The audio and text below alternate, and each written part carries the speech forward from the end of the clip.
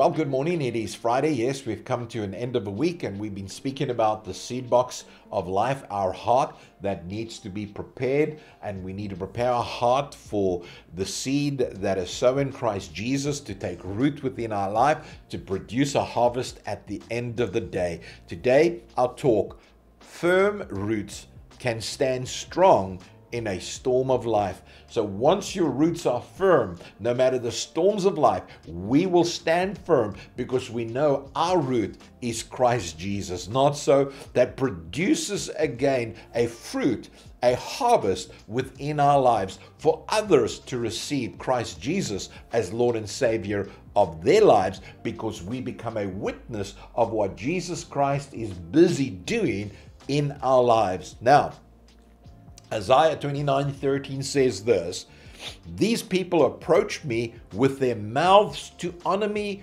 with lip service, yet their hearts are far from me." So what am I saying to you? I'm saying to you, prepare your heart.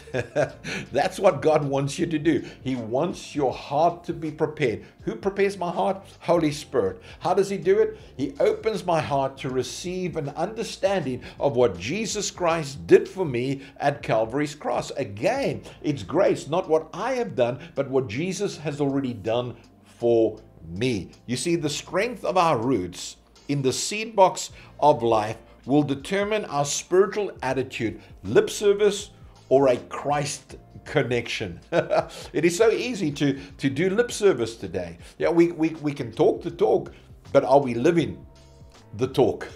Are we living? Are we walking in that what we talk? Of that what we proclaim? Are we living the life? Can others see Christ in us? This is a big question we need to ask ourselves. Can others see Christ in me through the way I handle the problems of life?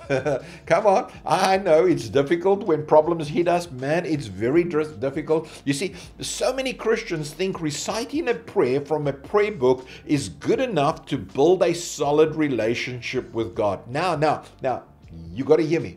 I'm not knocking prayer books. Let me tell you, they are wonderful. It is beautiful to sometimes recite those prayers that others written, because again, God gave them such inspiration to write them. Now, there's nothing wrong in reciting those prayers. But again, if that's all you have at the end of the day, then I need to say to you, you are in trouble. Because again, our communication with God is not just through reciting somebody's prayer, but again, God wants your heart.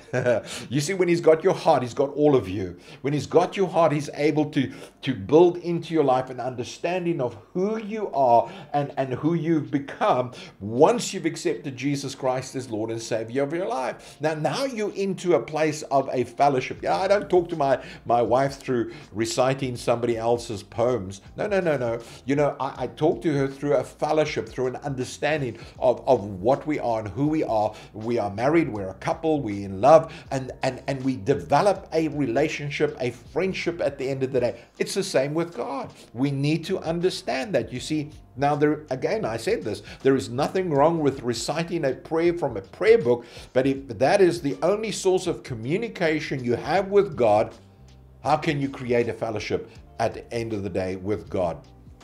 You are then in a spiritual trouble of decline. So again, I'm saying, yes, use your prayer book, but again, build a relationship with God, allowing again the promises of God to sink into your heart, to take root into your life, and to build a solid relationship with Father God at the end of the day. You see, as believers, we cannot allow a prayer book to determine our relationship with God. It's got to come from the heart. Not so. God's got to have all of your heart. He doesn't want just 50% or 90%. He wants 100% of your heart, because again, He wants to build a solid relationship with you. You see, as believers, we cannot allow a prayer book to determine our relationship at the end of the day. So be careful of how you sow your seed in the seed box of life. Make sure that every seed takes root in Christ Jesus. Come on, because He is the root at the end of the day. When your seed box takes root, or your seed takes root in your seed box, Christ Jesus then becomes number one in your life. He becomes the number one person in your life, your go-to person, not so. And He has given to you Holy Spirit, who's going to help you through your day. So God wants your heart more than what He wants your lip service. Now, again, hear what I'm saying. He wants your heart more than your lip service. At the end of the day, my heart needs to belong to Him. At the end of this week, I want you to surrender your all to Him today. Why not give Him your heart and see what He's able to do in you and through you? Until next week, God bless. Hold on to those seeds. Make sure they fall into fertile soil. Your heart open to God.